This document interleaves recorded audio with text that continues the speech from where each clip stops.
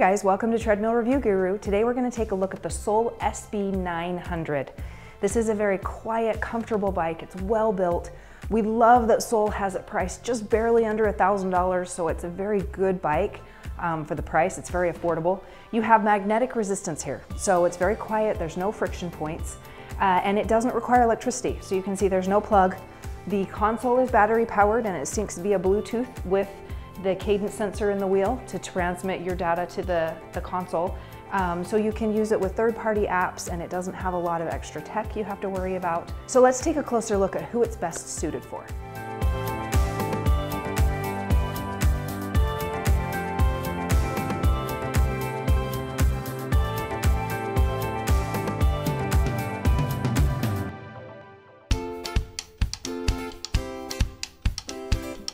So this bike is probably best suited for people who are looking for something affordable. There are a lot of bikes on the market that have updated tech and lots of cool features and integrated feel, but you're gonna pay about double for the bike. So that's just something to consider. This bike is very reasonably priced, and it's very durable and quiet. So you do get the magnetic resistance. When I move that flywheel, it doesn't make any noise. So it's very quiet regardless of the resistance that you're on. So it's a great option for people who need something quiet and who need something with a compact footprint. Doesn't take up much room. That's really nice. You can pretty much use it anywhere, apartment, even a shared bedroom or whatever. You do have hybrid pedals, so you can use it with with SPD clips or flat pedals if you want. So it would work with an athletic shoe, so you have both options. That's really nice. And it's really good for people who don't want to pay for a monthly subscription. You don't want the app, you don't want to pay for the app, you don't want to worry about the app, you want to do your own thing on your own bike. This is perfect. It's probably not best for people who want an app. If you want that integrated experience and you want the latest tech, which is really cool, they've got some really neat features built into some of these bikes and apps that we see now, well, this doesn't offer that. You can use a third-party app, but it's not going to sync with the bike. So it'll just kind of function separately. And one other thing is it does have magnetic resistance, but you don't have any resistance levels. So if you're the kind of person that wants to know what level of resistance you're on, this doesn't quite give that to you. You can increase the resistance, but it's all by feel. You kind of take it up as much as you want and then drop it back down and take it up. So just kind of a few things to give you an idea of about who this is best suited for.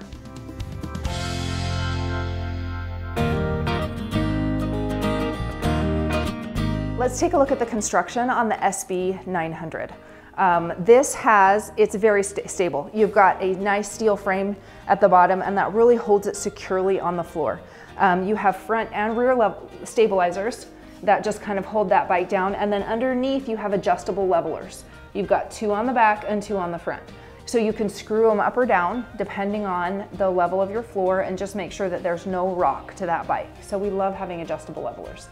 You do have the hybrid pedals, as I mentioned, so you see you've got your SPD clip right there, or you can just use a standard athletic shoe on this side, and these pedals are metal, so they're not going to crack, they're not going to break, and they should support pretty much any sized shoe, any rider, so you have both options, which is nice.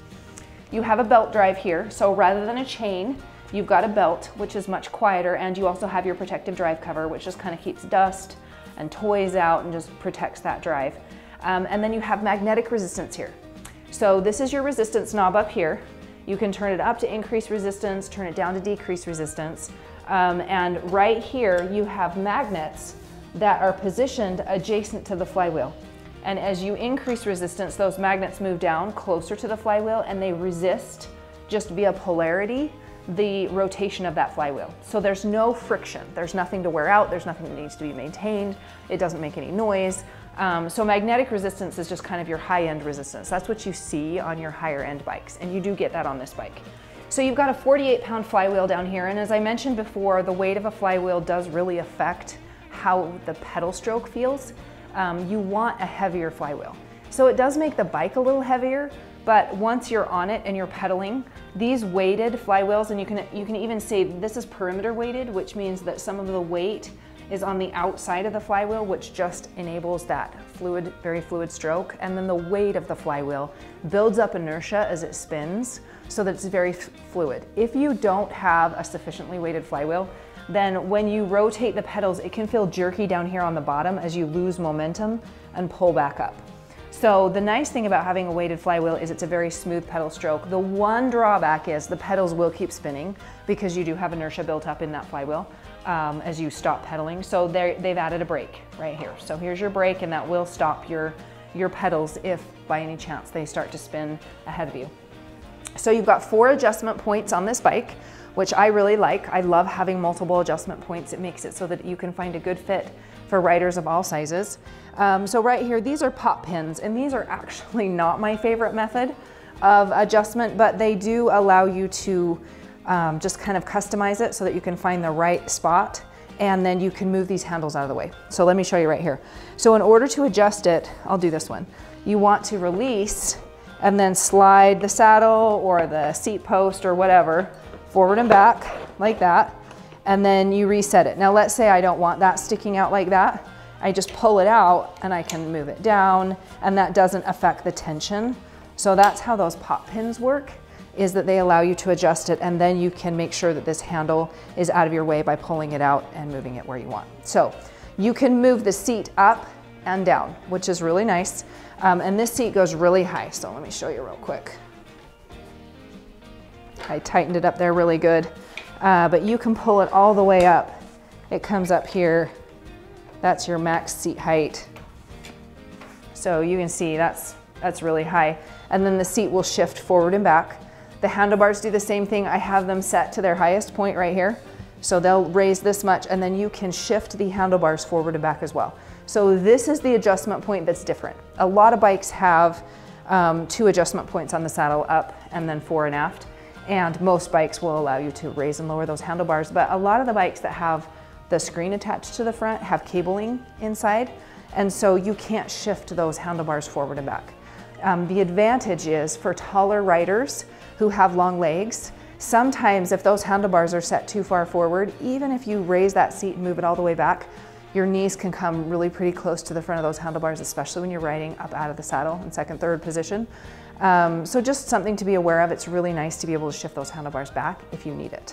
The overall footprint of this bike, so it really doesn't take up much space. It's only 21 inches wide, so very narrow. You can just kind of tuck it in a corner out of the way wherever you want. To the top of the tablet holder is 42 inches, and your total length is 40 inches. So this really is pretty compact and very quiet. It will support up to 300 pounds of user weight. So it's a good option for most riders. And it weighs about 160 pounds, as I mentioned. A lot of that is the flywheel and the steel frame. But it does have front wheels. So you can just lift it back here, engage those front wheels, and roll it as you need to, just kind of for ease and convenience if you need to move it. Sole covers the SB900 with a very impressive warranty. You get a full lifetime warranty on the frame, and that just kind of reflects the company's confidence in the overall structure and durability of this bike. You get a 3-year warranty on electronics and parts, and then 1 year on labor.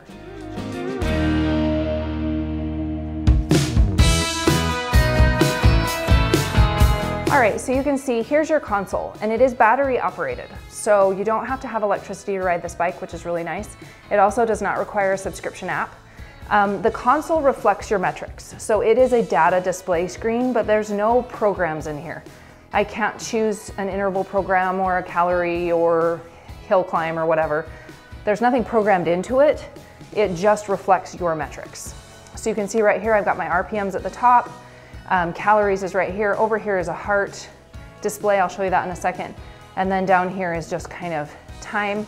So that's looking for, this will sync with a Bluetooth chest strap. It's not included, but if you have one, it will sync, and then your heart rate will be displayed right there. Calories, and this is my present speed. There's my distance, and my time on the bike. And then that's just kind of preset to standard time of day. It always starts at noon, and we haven't set it. So that's your whole screen. And you do have to hit start to get it to power up, but it will power off once you're no longer pedaling.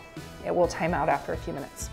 So that's your console. You can see up here, I have a cycling program running on the iPad, and this is not integrated with the bike. So I don't get any data metrics on this screen, like as far as cadence or resistance or anything like that.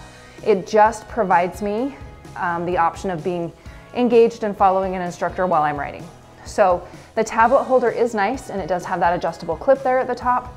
To hold that tablet, you could watch Netflix, you could read a book, you could do whatever you want on your tablet while you're riding, which is really nice. It's just not going to be integrated with the bike.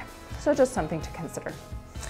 The other thing with this console is the screen right here is 3 inches by 4 inches.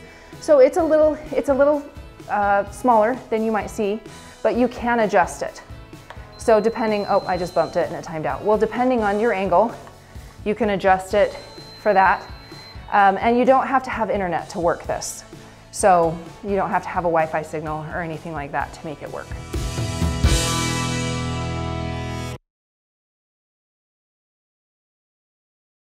Let's look at the functionality of the SB900. So your step over height right here, I measured it, is only about 25 inches. So it's really easy to get up and over the bike. It does require a little bit of hip and knee mobility, just be aware, but it's 25 inches isn't terrible. Your span here is about 14 inches. So this brake lever that sticks out, the kind of a tongue, I don't love it. I don't love it. Most of them will allow for you to push down on that resistance knob to act as a brake, so this is a little bit of a different design. It doesn't really get in your way, but it's just kind of something to be aware of. And then your resistance knob is right here. So I've adjusted this bike kind of how I like it and found the right fit. So I want to demo just kind of that resistance and how it sounds. I do just have regular athletic shoes on today, but you can use this with SPD cycling shoes if you would like, which is really nice. And as you can see, you've got nice wide handlebars up here with multiple positions. So I can drop down into an arrow position and just kind of hinge at the hips for more aggressive riding. You can come up into first position and keep your chest more upright. And then you can also stand up, ride in second, out in third, and you've got just lots of space there on the handlebars, which is nice. Some of the handlebars that we've used are a little narrower, which works fine for me, but for bigger riders with wider shoulders, it's nice to have that option to just keep your shoulders, wrists, and elbows all in alignment with a little bit wider handlebars. These handlebars aren't super padded. So they do have a resistance coating on them, so they won't dent or break or scratch or get nicked or anything, and they're sweat proof, but they're not quite as comfortable as some of the others that I've used. So you might want to throw a towel over or something like that while you're riding. A lot of people do that anyway, just to kind of absorb the sweat. So just a few things to be aware of with functionality. Let me demo the resistance for you. So you've got a resistance knob right down here, and it's an easy reach. Even if your seat is moved up, they've kind of positioned that directly under the handlebars in such a way that you don't have to really reach down to grab it. And then you just turn it right to increase that resistance and turn it left to decrease the resistance. So it is magnetic resistance, so there's no friction points and it's very quiet. So let me turn it all the way down. So that's the lowest level, and I'm just going to pedal for a minute. So actually most of the noise that I hear is from my leg rubbing against the saddle. The saddle has fabric on it, and so there's just a little bit of noise as my leg moves along that saddle, but the resistance, the flywheel doesn't really make any noise. So let me turn it up.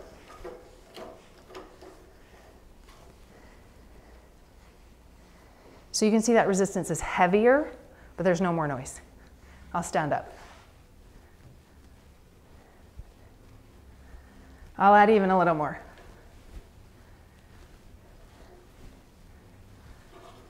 Take it out to third.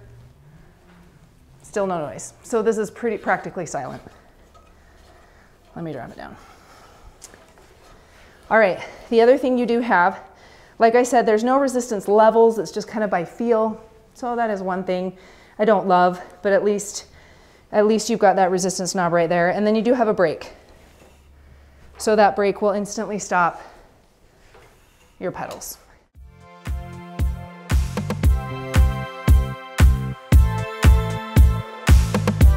So as you can see, the Soul SB900 is a really good bike. There's a lot of features and functionality to like. A few things to be aware of. It does not have a touchscreen, obviously, and it doesn't have an embedded app. So that tech just isn't included on this bike. It has magnetic resistance and a resistance knob, but it doesn't have preset resistance levels. So if you're someone who likes to know exactly what level of resistance you're riding in, this is much more by feel. You just kind of have to turn it up based on where you want to be with that resistance. So something else to be aware of. I don't love this tongue for the brake. It just kind of gets in the way of your step over height just a little bit. So it's not a big deal, but just something to be aware of. And then the handlebars have a good span, and you've got lots of different positions, but they're not super soft. You know, you might want to throw a towel over them. So those are just a few things to be aware of, things that we love about this bike. I love how sturdy the bike is and how quiet it is. It's very comfortable. You've got 4 points of adjustment, so you can find the right geometry for you, find that right bike fit, make sure that you're comfortable when you ride. And it just provides lots of options for both smaller riders with shorter legs and tall riders. You saw how high that seat goes when we lift it up. It's very quiet. The magnetic resistance has no friction points, and regardless of the resistance that you're at, it's not any more or less noisy. It's just as those magnets move down closer to the wheel, that wheel has more friction or more resistance as it moves, but there's no friction. So that's nice as well. You do have the hybrid pedals. So you can ride this both with cycling shoes with an SPD clip, or you can ride just flat with any athletic shoe. So that's nice as well. And as always, cycling is a very low impact workout. So it's really good for people who don't want to run. Maybe you have a little bit of joint sensitivity or something else. Cycling is quiet. You can do it indoors at any time. This bike does not require a lot of space. So you could easily use it in a shared room, put it in a bedroom, anything like that. So just lots of things that we really, really like about the SB900. For a full written review, make sure and check us out at treadmillreviewguru.com. For current pricing, click the link in the summary below. And as always, leave a comment. Let us know what you think about the Soul SB900, and if you have any questions, drop them down there as well. If you liked our video, make sure and give us a thumbs up and subscribe to our channel.